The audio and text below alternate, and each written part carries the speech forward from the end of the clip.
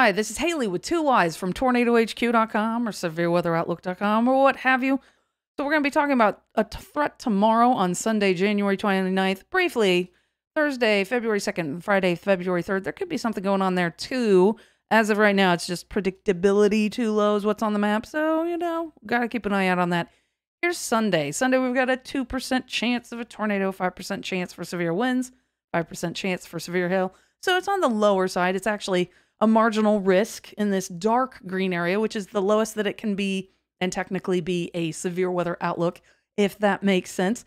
But obviously something to pay attention to. Now we're going to switch on over to give a view. So this is, let's draw on this. We love drawing.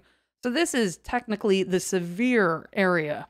So any thunderstorms you see outside of that in this model run would theoretically not actually be hit severe threshold. So let's see, right about, see if I can get this to where the outlook technically starts, which is about here.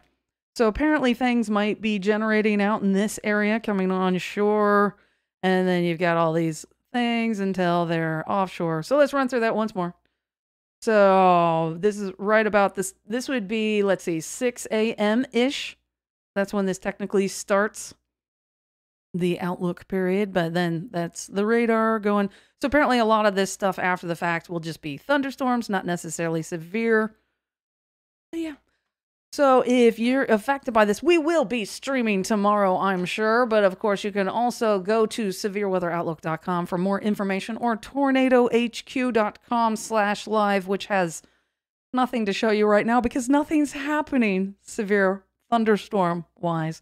But that is it for me, and I hope you're staying safe out there.